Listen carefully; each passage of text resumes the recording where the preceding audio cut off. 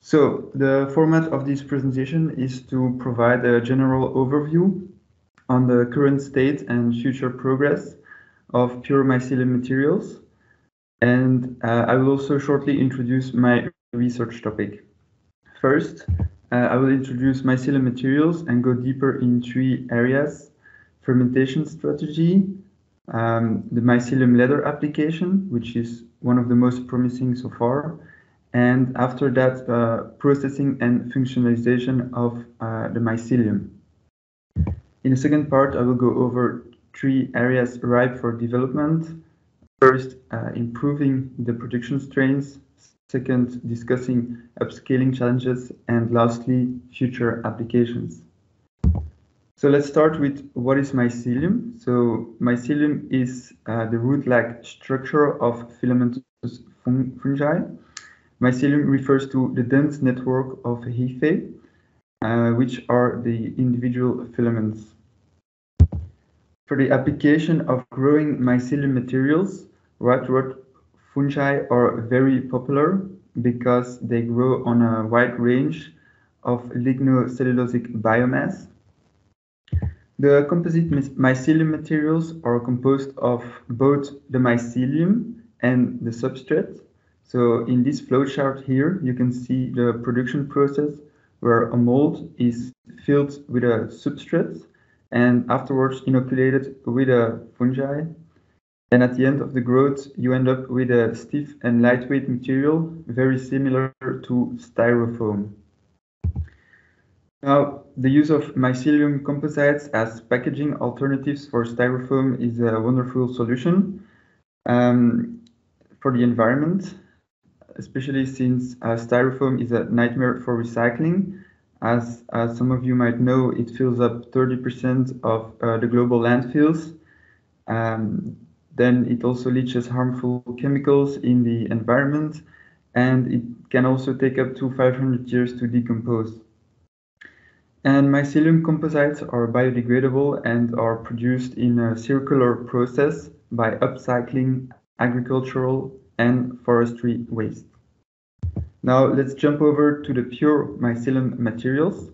These are solely composed of fungal organisms without any substrate particle.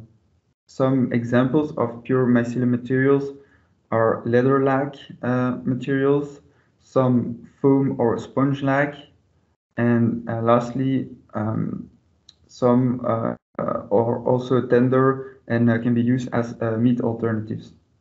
So let's explore now some fermentation strategies to grow the mycelium materials. So filamentous fungi used in biotechnological applications have been grown in bioreactors fermentation setup for several decades already. This is a very mature technology which allows a high degree of control over process parameters and uses liquid substrates to grow the organism. In the left picture, you can see how researchers at VTT are able to have a continuous production of mycelium tissue using bioreactor fermentation. Recent innovations in solid-state fermentation showed new phenotypes of pure mycelium foam that grows out of the substrate at specific conditions.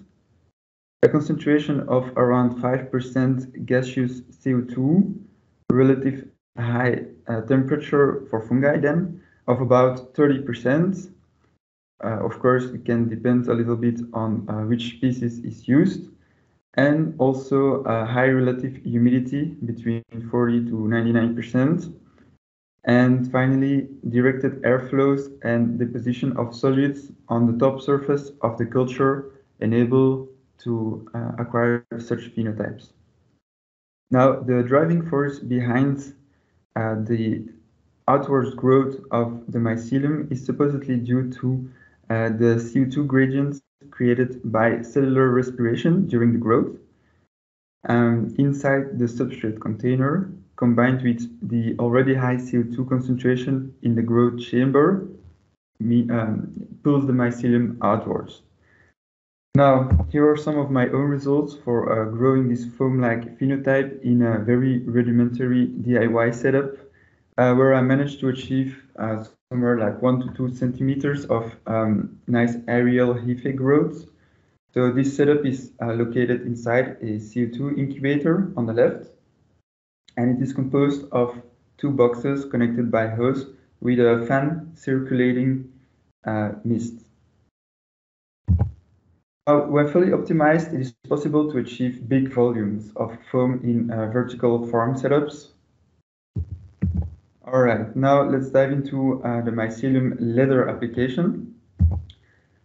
Mycelium leather is a great alternative to animal hides and plastic leather.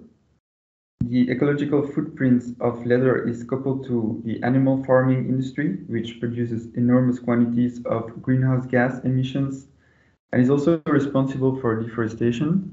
This application has gained a lot of momentum because the global market for leather and leather goods is roughly estimated at $394 billion annually.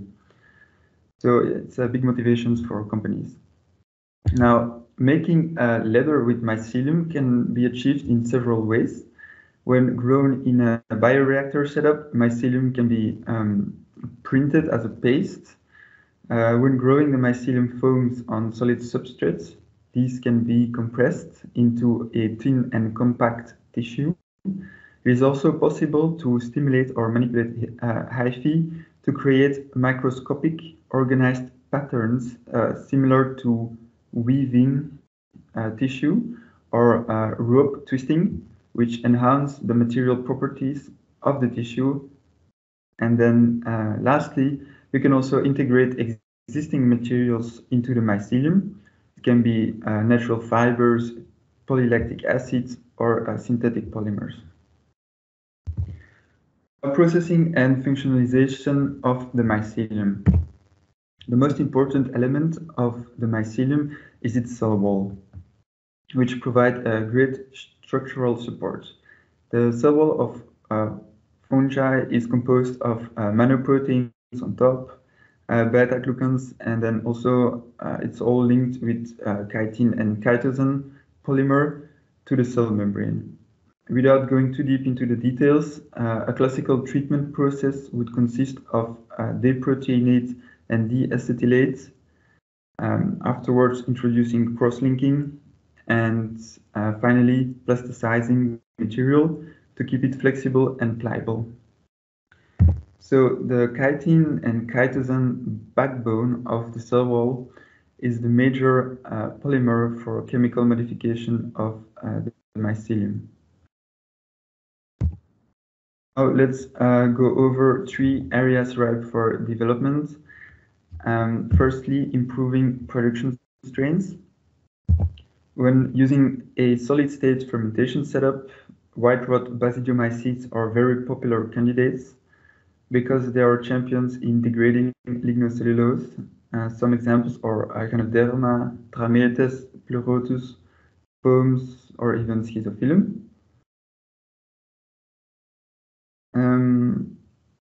In bioreactor fermentation, you can also use these white rot basidiomycetes, but certain popular species of ascomycetes, which are already used for several decades, like Penicillium, Aspergillus, or Trichoderma, can also be used for biomass generation. Besides, the already described species, which is probably only 2 to 4% of the estimated existing fungal biodiversity on Earth, there are many more unknown species who could provide new properties for future mycelium material applications. Another way is genetic engineering. So genetic engineering is the major focus of my PhD project, but I will keep it simple. So another way to improve the production strains is through engineering the genome of these organisms. Fungi are not the most friendly organism to genetically modify, but recent advances in In CRISPR-Cas9, technology enables to bypass some tedious species-specific requirements by using in vitro assembled ribonucleoprotein complexes.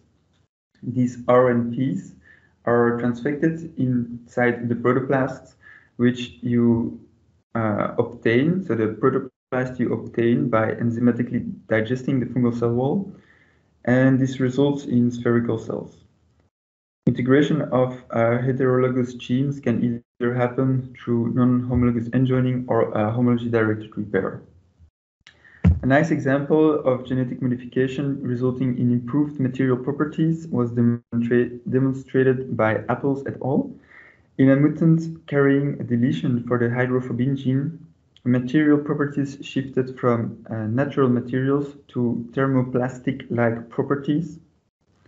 So it's a very nice example. Now let's talk about some upscaling challenges. It is hard to compete with the low cost of plastics, so therefore it's very important to think at production cost optimization when building facilities to grow mycelium materials. Some of the most important elements are that you need to be closely located to a source of substrates to avoid unnecessary long import of substrates. And so it's better to couple this with agriculture or food processing industries. For the solid-state fermentation of mycelium foam that requires CO2 inside the incubation chamber, there would be an advantage to be coupled to a CO2 polluting plant, for example, in order to upcycle this waste stream. Lastly, there is already existing infrastructure used for edible mushroom production or bioreactors used for biotechnological applications, which could be also used for this application. Now coming to the last segment, future applications with mycelium materials.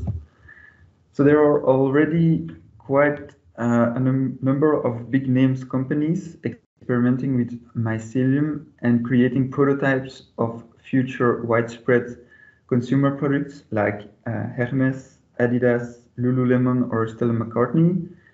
In a more distant future, maybe we'll be able to consume mycelium-based meat alternatives or even go to Mars with radiation shielding grown from engineered melanin-producing mycelium.